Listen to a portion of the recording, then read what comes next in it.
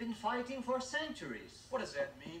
Huh? China is here? I don't even know what the hell that means. All I know is this Lo Pan character comes out of thin air in the middle of a goddamn alley while his buddies are flying around on wires cutting everybody to shreds, and he just stands there waiting for me to drive my truck straight through him with light coming out of his mouth. Jack, please. Welcome, ladies and gentlemen, boys and girls, everyone in between, geezers, skeezers, sleazers, Ebenezer's, late to the party. We've got a great one today. Big Trouble in Little China. Oh, this is a good movie. 7.2 out of 10 on IMDb, 74% on Rotten Tomatoes, 79% on Just Watch. Whatever that is. Starring Kurt Russell, Dennis Dunn, James Hong, Victor Wong, Kim Cattrall, Susie Pye, Carter Wong. Let's see, who else? I want to get the Storms in here. I don't got all the Storms. Larry Franco, Al Leong. Dude, Al Leong. Ronald Lee, Kate Burton, Leah Chung, Jeff Imada. All the bells and whistles. Al Leong. We can go into a whole rabbit hole on Al Leong. Let's see. Kurt Russell plays a hard-boiled truck driver, Jack Burton, who gets caught in a bizarre conflict within and underneath San Francisco's Chinatown. An ancient Chinese prince, a Chinatown crime lord, has kidnapped a beautiful green-eyed woman who is the fiancée of Jack's best friend. Jack must help his friend rescue the girl before evil Lo Pan uses her to break an ancient curse that keeps him a fleshless and immortal spirit. Release date, July 1st, 1986. Director, John Carpenter. Screenplay, Carpenter, David Z. Weinstein, Gary Goldman. All right, budget, $25 million. Music composed by Carpenter and Alan Howarth. Distributed by 20th Century Studios.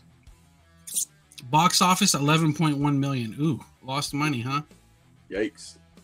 No, it did terrible when it came out. When it came out, like there was a run of Carpenter movies that in the theater did like horrible. The Thing is one of them. Like when The Thing came out, it came out right when E.T. came out. So like everyone was talking about aliens and hugging them and stuff. He was making an alien that fucking ripped you apart and shit like that. And you know what I mean? And so, and I think Big Trouble came out like right afterwards, and they were just like everyone hated on it. Like I was telling my kid, when you're a kid, like when you're a baby and you get to the age where you can finally figure out how to work the VCR in our time, you know, like you figured it out, and there was like always cassettes around, and you'd always put like the same 3 cassettes in. This was one of them that I literally just put in all the time, and it was from a dubbed version off of HBO. So I like memorized that movie. Like I love Big Trouble in Little Chinatown. It's great. This hits the hearts more than Rad does. Okay, let me tell you. So you're gonna hit it with a preemptive 40? Oh, dude! Oh, you have no idea. We're gonna give it a regular movie review and then a fuzzy, like fucking heartfelt movie review. Where if I cry, dude, you know what I mean. Don't edit that shit out. Let people see it, dude. Let the emotions flow. But yeah, like this one. This was great. This one's great. I had a good time with it. I loved Kurt Russell playing a modern version of John Wayne. That's exactly what they did when Carpenter sat down with Russell, right? Like, because they were doing, I think they did the thing, and he was talking with him about it, and he goes, "I want you to play like the worst John Wayne." Like that was his like directing. He was like, "Just be John Wayne in the worst way," and like you literally hear it in his voice, like when he's on the fucking Mike, and he's just like, "Well, you tell him, did you pay your dues? You tell him the check's in the mail." I want to be a truck just so I can talk to people. So awesome. Kids nowadays are going to be, what the hell's a check? You know, And then he has a rotary phone. People are going to be like, what the hell's that? What is that? That's what a cell phone looked like? I've always wanted to. Whenever I go on a road trip, I think of the romanticize like a CB radio, and I always think of Jack Burton whenever I get into those moments. The Pork So Chop it's got- Express. Yeah, it's got some martial arts choreography in it. It's got a little bit of wacky Chinese magic stuff. Egg Chen and his funky face and his eyes and whatnot. That guy's great. So The best This scene movie- with Egg Chen. Best scene isn't even a scene that's meant to be funny. But me and the kid, I showed it with my oldest. We sat and watched it, right? And so he was like, and I'm like, watch this, dude. And my Egg Chen looks like a Muppet. And like at one point when he's driving and the car's coming at him and he had to like swerve the bus out of the way, he's like, it looks like the Muppets when they get mad and they run away like that, dude. I just die laughing at that shit.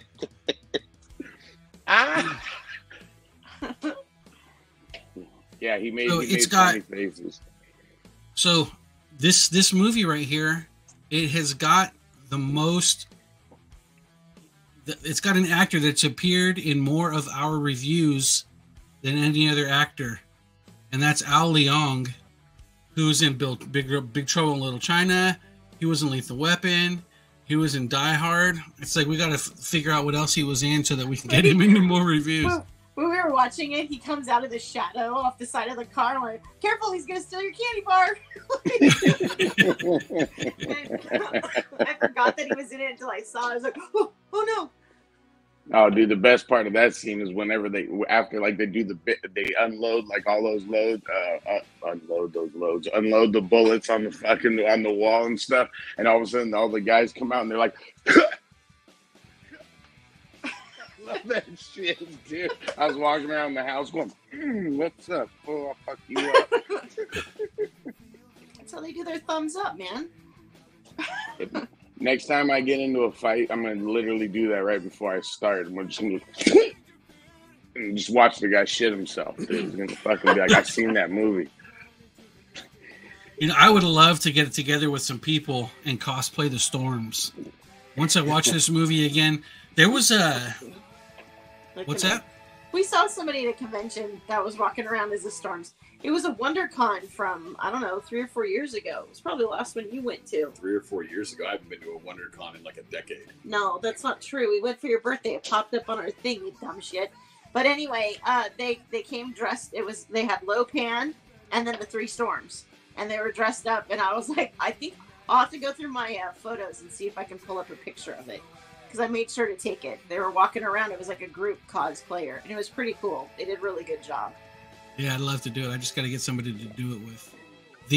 I saw... I'll be Jack Burton. Bearded Burton?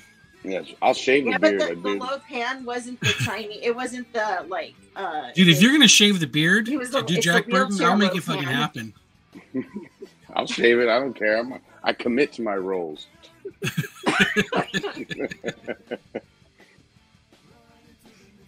All right, Yeah, all right. I got to put some thought into this now.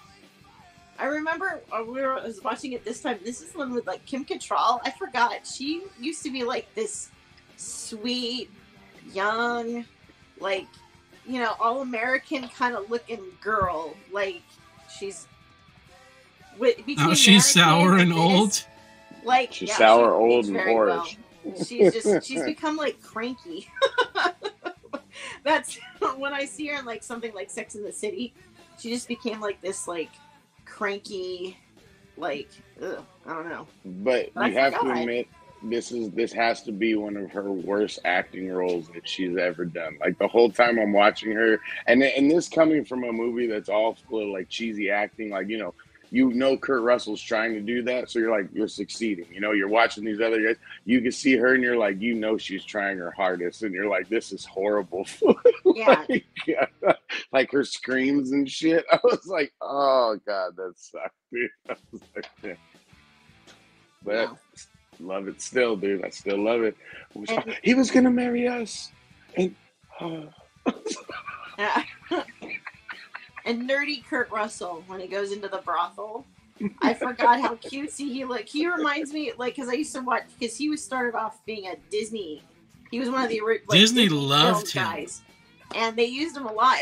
When he like dresses like the little nerdy guy going to the brothel, I was like, oh my gosh, I forgot. Like that looks like him from when he was like in his old like Disney days. It was so funny. I had like these flashbacks of him with like the mule that kicks the ball in the football game and all kinds there. Yeah, it's pretty good. Well, I love his. Jack Burton's awesome just because he's like I was showing, I've been showing these movies to my kid because he likes filmmaking and stuff, and I was trying to explain to him why I think this is like one of the best heroes of all like written film, like Jack Burton, because he's literally a nobody. You know what I mean? Like he talks a lot of shit. You know what I mean? He just happens to know like everyone around him. Yeah, he's like even down to like the part where he fucking the door opens up and he fires off the gun. He kills a couple of them. The gun jams and he's like shit. And he gets down to get the knife out, but he can't get out, so he runs to the corner and shit to try to fucking get and he like pops out and everyone's already fucking knocked out. And he's just like, all right, fuck it, dude. Like, and then even the one cool scene where he gets the knife and that big guy comes at him and he stabs him, he gets stuck and you literally hear him go, ah, shit. He can't get up off the guy, you know what I mean? Like, he's awesome, you know what I mean? Like, it's just like, I told my kid, I was like, I love that because you could, like, when they say, like, I want to relate, like, he could be anybody, you know what I mean? He could be any one of us, and he's in this heroic thing around all these crazy ass people who are shooting lightning out their hands and stuff like that, and he's just along for the ride. He plays confusion very well because he's like, huh? What? They did a Ninja Turtles show, not the jacked up looking one, but the one that was pretty good. The one that ended like 5 years ago, and they did. They had characters. They had Ho Chan, and he had the Storms with him. And they fought the Ninja Turtles. It was so cool. It was a really nice throwback. I wanted them to come out with inspired everything. It inspired everyone has seen this movie. I trip out when people go, I've never seen Big Trouble in Little Chinatown. I'm like, really, dude? Like it, Raiden from fucking Mortal Kombat was inspired, because of this guy. You know what I mean? Like, come on, like every throughout history, there's something. Carpenter doesn't get his due respects out of all the things that he has just done by accident. You know what I mean? It wasn't like he's just making a fun movie and stuff like that. And he inspired everyone to do all these other things. And I mean, you watch any scene in that movie, and it still holds up to this day. I mean, other than like you were saying, the rotary phone and fucking like shit like that. But like the characters and shit, like they. Like, even down to when the fight's breaking out, like, I'm dying laughing because everyone's got, they're in the gang war, and he's in the truck, and he pulls out the knife, and they, like, cut to him, and he's like this. He's, like, looking like, I'm going to kill someone with this fucking knife. And these guys got machetes and fucking they're killing each other left and right. And then the way him and Egg Shan, they talk when he's about to give him the potion. Does it give you all those, make you see things you haven't seen? Yeah. Like fire and stuff? Yeah. Well, all right, then. Let's get it going. We've been awfully quiet. Favorite scene? And we want to try to get he's been so quiet, I want to get all the good stuff out before he stabs us all. He likes his movie. My favorite scene is the end of the movie where everybody couples up and pairs off, and Kim Cattrall's like turns sideways and puts her foot against the wall and waits to be whisked away, and he's like, nah.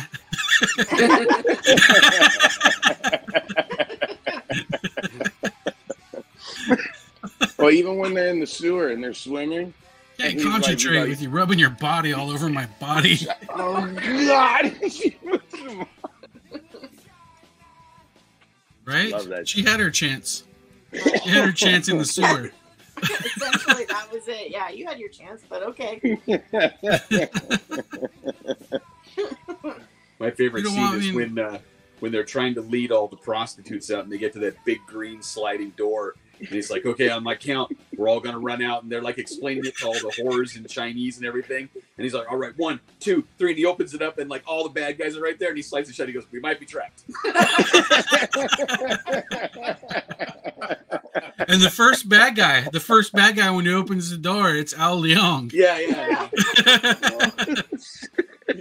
I love that scene too, man. It's such a good scene. Like, even, I'm telling you, it's just that, like, my ultimate favorite scene, besides, like, you know, the typical Jack Burton scene, is literally the scene when they're about, and I always remembered it as a kid. It was always my favorite, when they sneak in at the end, and he's now, like, Lopan's now human, and he's like, you know, he's telling Kim Cattrall he's fucking got all he could do things that can't be seen, you know. He's doing it all smooth and shit, and then the door opens up after they're making out, and the lipstick's like all fucking sideways like that on his face, and he's walking in like a badass and shit. And the way he goes, like, he's like something to Mr. Burton, and he pulls out the knife and he throws it, and it fucking misses him. Fuck, like, he picks up the knife and he goes, nice knife. Goodbye, Mr. Burton. And he throws it and fucking he catches it, hits him in the head. I was like, fuck yes, dude. And I watched it with the kid. The kid goes, that's it? That's the end of the bad guy? I said, shut up. All right, shut up. We didn't have CG and shit. All right, I'm sure they ran out of money. So that's what you get. And he made fun of the fact, that scene where they were flying, like back and forth, like doing the sword fight. And he goes, What is that? Like, why don't they just fight? I go, look, dude, you got to remember, this is in the 80s when we had nothing. This was like Superman flying through the air with those things, the screen flying behind the guys. Ting, ting. Like, they were moving their swords slowly, but everything behind them was going like that and shit like that. It was fucking awesome, dude. That's good filmmaking. I think my favorite scene is when they're in their wheelchairs and they wheel them up, and Lopan first comes out. David Lopan, not just regular Lopan, but David Lopan comes rolling out, and they have their conversations. And there's just some lines where he goes, "See, this really pisses me off," when he gets all mad at him, and because he gets his voice so high. But the other thing too is when he's explaining like how he's gonna come to power and what's gonna happen. He's like, "Oh," and Jack's like, "Oh, and you're gonna like rule the world, and or go to a funny farm, whichever comes." Just like that whole, like, he's just non-phased at that point about what's happening. You know what I mean? That's the thing with the whole thing with this movie with him, is that he's absolutely just, you see his moments of like fear, like in the truck when he pulls out the knife, and then all of a sudden that guy like shows up and he's like, "Go, Jack, go," and he just decides to like drive but you see he's got that moment of panic. Okay, let's just do this. Like, I don't know. And then just, yeah, like every time he sees the guys come down and just all that, like every little bit, he has that moment of like, oh shit, what's happening? And then all of a sudden he's like, okay, let's just get this shit done so I can get my truck and get the F out. Because that's, I mean, yeah, when you say he's an everyman too, is that he's on the phone for like 20 minutes in the movie calling in his insurance, trying to figure out. I love that line. The line, you better tell me this is an act of God, and he's in like a cute little robe and everything on top of it, you know. The way he says, "I don't know my policy number. It was in the glove compartment." Like he's and then at the same time he's talking. Who? Lopan? Little Lopan? The one I ran my truck through? Yeah, I don't know the policy, okay, dude? Like, exactly. Like, he's listening to both conversations, but it's just like, yeah.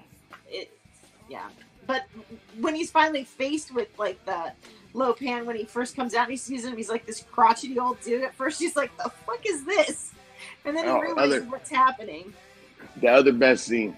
The airport. We keep forgetting the airport, and he sees a guy and he's trying to flirt with Kim Cattrall, and then he sees the little Asian gangsters come up, and he's like, "Now look here, buddy," like he does like with the beginning of a John Wayne. That dude pulls out one knife, and then he clicks the button, and the sword comes out. He goes, "Where'd you get that?" He said, "Where'd you get that?" I was like, "That's so good, dude." He's all Like confused. I remember being a little kid, like, because again, I love this movie so much. I would watch 4 movies, dude. You guys are gonna laugh your asses off. These were the 4 movies I would watch religiously. Number 1 was always Back to the Future. Love Back to the Future. That was like one of my favorites. Number 2 was Big Trouble in Little Chinatown. Number 3 was The Secret of My Success. I don't know why, but I loved that movie when I was a kid. Oh, the movie's so good. Michael J. Fox, right? Yep, that was why I watched it. I was like, it's the guy from Back to the Future. And number 4 was Lethal Weapon. Those were the movies I'd watch. But randomly, Secret of My Success is stuck in there, and I would watch it religiously. But I'd always be pissed that none of those had toys. I'd always be looking for. I'd go into the KB toy store and be like, "Do you guys have Big Trouble in Little Chinatown action figures?" And like once in a while, a guy would go, "Oh, I wish," kind of thing. And he'd show me a GI Joe or something. I'd be like, "All right, I guess I could pretend this is fucking Jack Burton and stuff." The one that I always remember, Mask. Remember the toys Mask? Mobile Armored Strike Command. Yeah, they had that truck. That was my Pork Chop Express and shit. And that was my Jack. That truck. That truck's money nowadays in good shape. Mm-hmm. Crazy. No, I'm getting ready to do a toy sale. And I was looking up toys. I was like, God dang, these things are worth money now. Yep. Toys are money, dude. Toys are money. And you could still get stuff. It's easier to get a hold of toys than it is to get a hold of comics. Hey, was this movie done though after Escape from New York? Right? Yeah. It was The Thing, Escape from New York, and then this one. The Escape from New York, I think first, and then the thing, then this. Gotcha. And I think They Live was originally written for him. Like he was trying to do a bunch of them with Kurt, and then he met Piper, and then they lived together. I didn't realize that they had worked together so much. It's like him on the male side with Carpenter. It's Kurt Russell and John Carpenter, and it's Jamie Lee Curtis and John Carpenter. Seems to be too bad it didn't make its money on the first go through, because this is one that I would have liked to have seen a sequel for, but I don't want to see a sequel of a 70-year-old Jack Burton and Lo Pan. He looks like he's 4,000 instead of 2,000 years old. I don't know. He still kind of looks the same to me. No, I think we can pull it off. With. There's a comic run called Old Man Jack. Yeah, Old Man Jack is about him being old and stuff like that. And I read it. It's pretty good. You know what I mean? I don't think that should be the next movie, but like it's a good, good read and stuff. The first series of Big Trouble in Little China comic series, it takes place right after the movie because it's about the I had that in my pull. Escaped. Yeah, the monster became his pal. Yeah, him and the monster, and then you find out that there's like another monster. There's like a second monster out there, and it was like it was Jack Burton Love Connection, is what it was for the it was pretty funny. It was a good story actually. I think it was IDW that did it, if I'm not mistaken, or Boom. I think it was Boom. Okay. I don't know, but you probably know more than I would. It's either IDW or Boom. I'm not sure which one. I'm going with that. I'm going with you though. What do you say I go with? Yeah, one of those two. Sounds great. All right, well let's do it. Buckets of spilled popcorn. Or let's see, Jada, you got more for us? Well, I mean, I was just gonna say that Big Trouble in Little China is like a love-hate thing for me because the movie has all these elements that you really love. The martial arts action. It's got your classic everyman hero. It's got the pretty leading lady. It's got these Chinese demon spirits of the storms and Lo Pan, all of that stuff. But the movie is so campy and so choppy, and you would think that it's poorly edited, but it feels intentional. And so I enjoy watching the film, but it's kind of like in spite of itself. And I can understand kind of why it didn't do well when it came out, because like a lot of the scenes just don't fit together real well. The dialogue is like just coming out of left field sometimes. And you're like, what? Why would you say things like that or act in that particular way? it comes across as very disjointed, but I can't help but like it. It's almost counterintuitive. The only other thing confuses and bewilders the jaded geek. The only other thing I would say is that I wonder, this is the first time it kind of occurred to me, and it's probably because we just got back from Bruce-orama, but it occurred to me that Jack Burton is kind of like the precursor to Ash Williams, who is another everyman hero who's kind of dumb. Only, in my opinion, I think Bruce Campbell does it better than Kurt Russell does. Even though his hero is dumb and kind of like wins the day through, sheer machismo in the same way that Burton does, Ash doesn't come across as discombobulated as Jack does. And plus he's got a chainsaw for a hand, so that's pretty cool.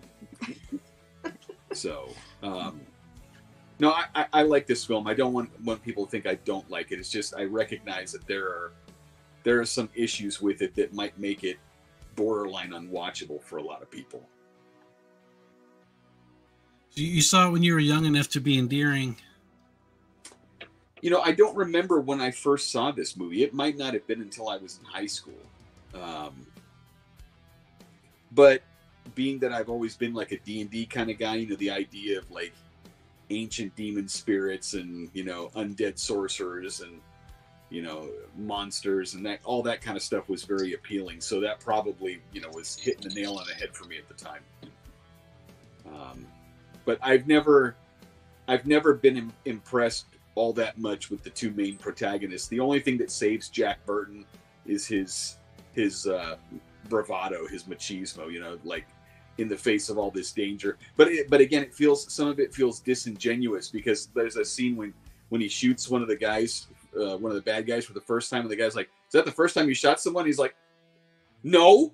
And you're like, "Yeah, it was." It's a Chinese secret, huh? Yeah. Somewhere deep down, Josh actually does like it because he bought the Blu-ray version of it. No. Hang on. He doesn't buy that. We bought the Blu-ray because the other one melted. Yeah, but we had it, so it's, to be fair. So you played it that much that it melted. That's all right, dude. That's another way. There's another backstory There's a big story. We lost half of our DVDs in this melting, so. They melted. It got too hot. Yeah. Everything melted. And when we say too hot, we're talking like 160 degrees for like 12 hours. So, how'd you pull that off? That's an embarrassing and long story. Yeah. Perhaps in talking shit. Okay. How the Scots lost their DVD collection and have to rebuild it. So anyway, that led us to getting the Blu-ray version. And I'll tell you what, it was one of my first comments when we put it in to watch it, is that it was exceptionally clear. It looked like it was made like last week. It was that clean. So, that's a conversation for talking shit too. Is sure. film versus digital, because. Well,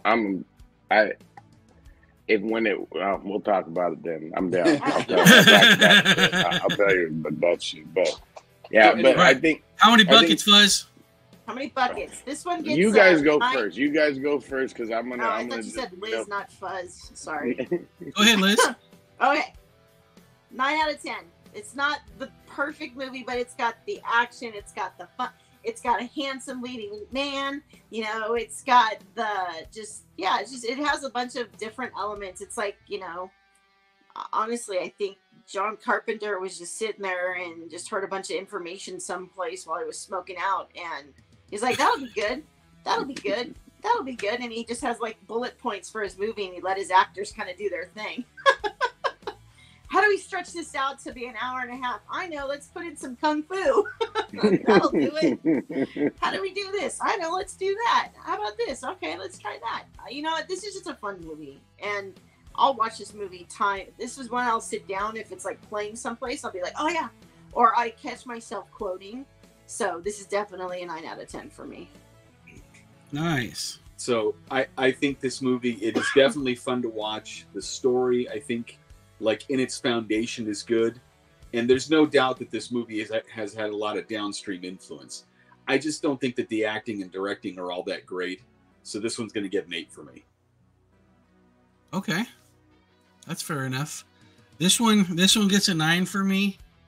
It's got that personal nostalgia. You know, it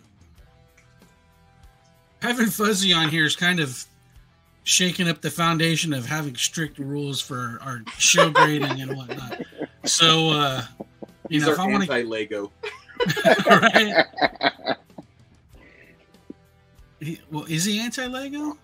Well, no, he's like the extra happy. Like, he's happy when he sees Lego would just do it just to piss us off. Yeah, but you see the genuine joy on Fuzzy's face when he gives the 40s and the 10s and the 38s and all that stuff. I call him anti-Lego though, because Lego would usually give 10s for things that didn't deserve it.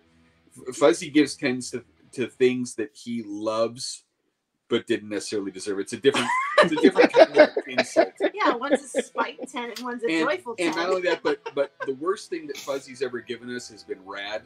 The worst thing that Lego gave us was like Solaris or one of those Jodorowsky films. Good God. Oh, brutal. But, you know, I mean, they kind of were necessary to have an education in film, to be honest. So that's... now we know what we can put up against.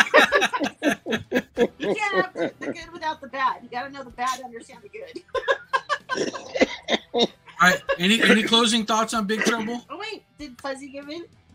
Okay. Oh, yeah. Okay. So let's see. As a 14? Does that? No. So as a film, I'm taking Fuzzy out of it, right? I agree with what Josh is saying, but I'm giving it I'll give it a 9 out of 10 because I think that's what they were trying to do. So when someone tries to do something silly, I'll give them I'd go, you did it. You know, it's meant to be that way because you've seen some stuff where they try to be silly and it sucks. You're just like, oh my God, this is really bad. Like, this isn't even funny. You're going to make me cry. I'm going to cry right now, dude. I love it. I love it, man. I love it. But so 9 out of 10. But on the Fuzzy meter, because of the fucking Jack Burton and everything that comes out of his mouth is fucking beautiful. It's a quotable line. I'm giving it a 25, ladies and gentlemen. So let's average them together and let's go 18. Let's just say 18 right there because let me tell you, like down to even the way that you were saying, when you know, I think Ash is an everyday man. I do. I think I agree with you 110%. It's part of the reason why he is that. But once you get that chainsaw on his hand, no one, as weird as it sounds, it's almost unrelatable. Like Jack Burton has a knife, like a little fucking knife that he carries with him. And even the tech, he doesn't know how to use the tech knife. He's just fucking firing. Like, oh shit. Each bullet.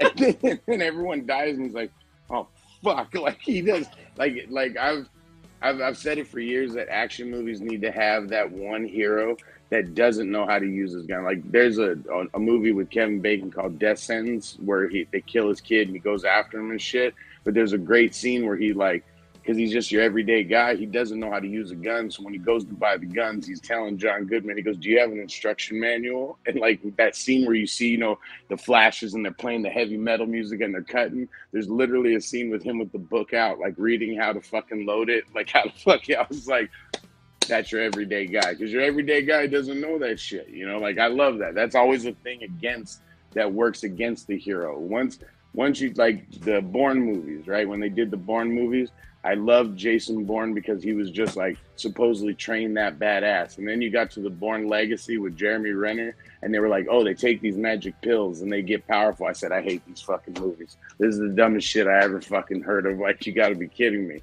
So like Burton is literally the guy. So for that, like fucking up there with the ratings. He did take the potion. That's beside the point. That was because he was, you know, he had to do it. He had to do it. But he takes the potion, and then what the fuck happens to him? He falls over, and he has a thing. For most of that battle, he's knocked out when he shoots the gun. He gets knocked out. The second thing is that the guy comes for him, and he falls onto his back and gets pinned. By the time the battle is really done, they're all gone. He doesn't do his big fight thing until the end, and then you're like, if they didn't show the bottle scene at the beginning of the movie, the knife throw scene, you'd think, okay, well, that's his superpower thing that he got from it. But even then, you're just like, What the fuck did he do with that potion? He didn't do anything with it, you know, if you think about it. The way he told Kim, it makes me see things that no one else sees. Yeah, he got to make out with his superpower allowed him to make his out. His machismo went to that level. It was here and it went that's like that. All right, everybody else got to fly and do all their like kung fu stuff. He got to make out in the elevator. That's what the push did for him. Well, that's where I get my machismos from fucking Jack Burton, dude. I tell you that, dude. It's not going to be from Jack Daniels. Oh, fuck no. But that's a story for another day. All right, there you have it. Ladies and gentlemen, boys and girls, Big Trouble in Little China. On a scale of 1 to 10, it was a 14. That's right. Fuzzy made it perfect again. I don't think we've ever had a movie that wasn't amazing. So, tune in next week and we'll have another zinger for you. Thanks for watching. Take us away, take us away, take us away.